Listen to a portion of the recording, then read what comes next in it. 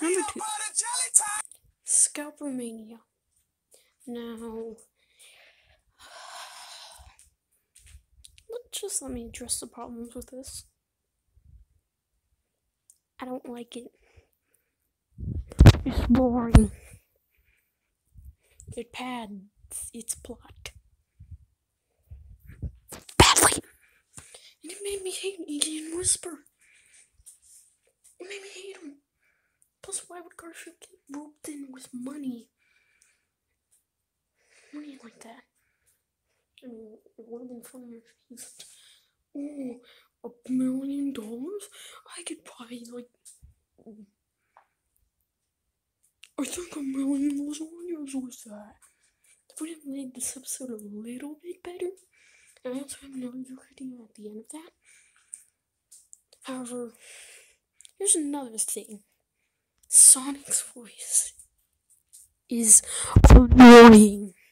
Just take a listen to this ear atrophy. I'm coming, dudes. Oh boy. What's up, dudes? I'm Sonic the Hedgehog, and I'm gonna sell your rad collectibles, dudes. Okay, so we got the SNES Classic. Yeah, it's super rare. Wow, this is such an awful and gnarly console, dudes. And it's not rad because it's from Nintendo. Wait, why would Sonic hate Nintendo? If Nintendo has Sonic games on them? I mean, the 3DS nearly has every Sonic game on them. Also, Sonic's dialogue, it's basically just 90s high surfer dude. That's it. Also, it would have been funnier if they didn't just wham into the pawn shop. It would be funny if Japan just walked in wearing a mustache and he said, "Hello, I'm not Japan," and then he wants to buy the console after it's been sold, and it's like $1,000, and it's really crudely drawn, and the drawing on is a stick figure cat thing, and it's 1 0 short of being $1 million. I do like how Iggy and Whisper got back in the end by Sonic not taking the money because the console was stolen and they deserved it. However, the ending plot twist, which I'm not going to reveal since this hasn't released yet, just made me mad. Mad like you wouldn't believe. Also, they're really ignorant in this episode. Whisper and Iggy, they're really, really ignorant in this episode. Made me hate them. However, there's an episode that made me hate Yoshi for a little while until Friday the 13th. I'll tell you what that is.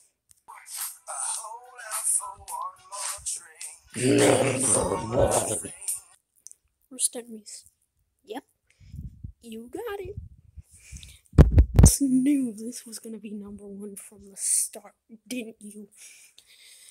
But I'm not going to go over everything I hate about this episode because this video would be nearly 45 minutes long. I'm not exaggerating. I might do everything wrong with it later, but not today. Because I don't want you standing here forever. So I'm just going to go over my problems with this episode in a nutshell. So the episode starts off with Yoshi waking up. Simple, eh? But then, after Odie attacks him a few times, he makes an animal abuse joke. Animal abuse is nothing to joke about. That's just sick. Funny. Then he places a Shy Guy on a table and then gives it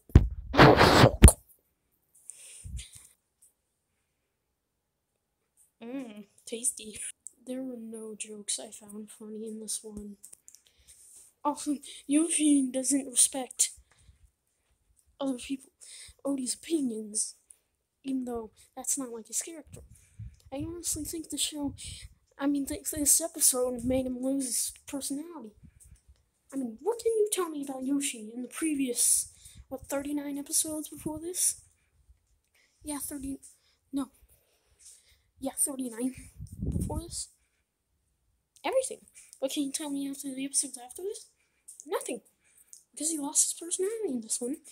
Because he acts like a baby. He throws a tantrum when Foster's Home for Imaginary Friends is on. That's not how Yoshi acts.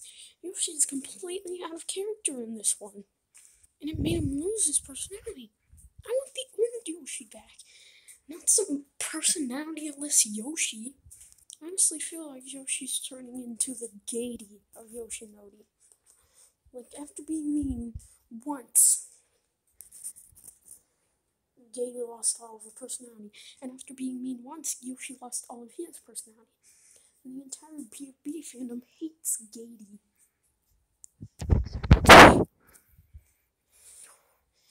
Do you seriously want Yoshi to turn out like that?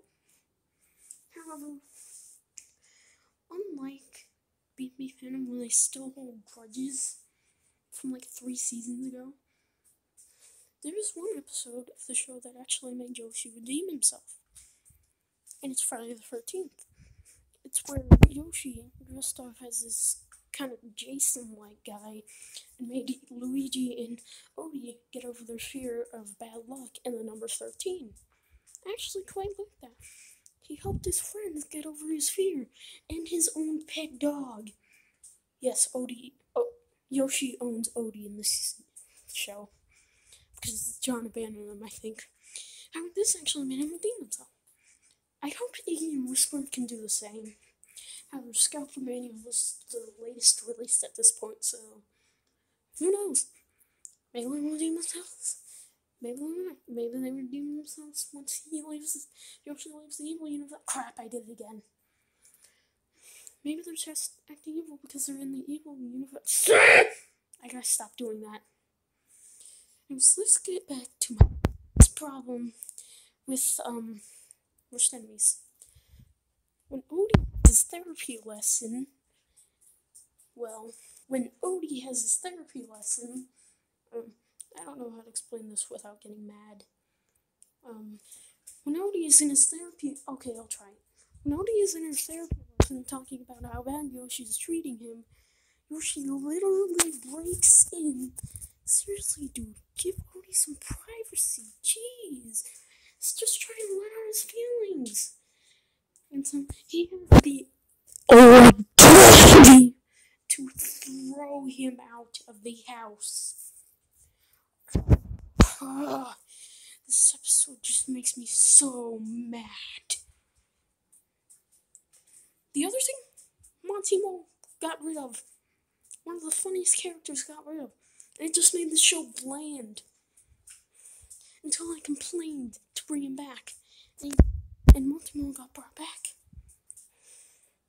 And Yoshi redeemed himself in the future, so I guess it all worked out in the end. I mean, again, Whispers still have to redeem themselves, but who knows? However, it actually teaches you a moral in this. Yeah, morals, how fun, yeah, I know. However, it's don't abandon your best friend, even though they have differing opinions. And I kind of like that. Also, what are you going to use a watermelon for? There's a watermelon in the background. So you might be asking, why did I do this? Well, this is just constructive criticism. I like Yoshi and Odie, and I feel like it's been on a downfall lately. I don't want it to get better. I just hope season 5 is good, so I don't have to say season 3 of Yoshi and Odie was the last good Yoshi and Odie season. I hope I don't have to say that. I just hope you take this criticism with a tiny pinch of salt. Not that much of a pinch of salt, but a tiny pinch of salt. To make the show, better. He even ridiculed season 4 in Scalper Mania. I hope all of this constructive criticism that I put onto the list will probably help make Yoshi and Odie better. And less boring and pandering and padding its plot. Less unfunny jokes and more funny jokes. I just hope that you kind of learn, and it's okay. You get to learn from your mistakes. Everyone does that. Everyone makes mistakes at this point. So you might be asking, what's the whole point of this list? Well, I just said it. It's constructive criticism to make Yoshi and Odie better. Because I want season 5 to be great, since it's the last season. I want it to be a kicker. I want the finale to be great. I'm recommending the finale, so I hope it's great. So, don't take this as hate. Just take this as constructive criticism. Also, I gotta say one more thing before I end. Give Garfield more screen time. However, secondly, I want to say one last thing, and it's a question. You like jazz?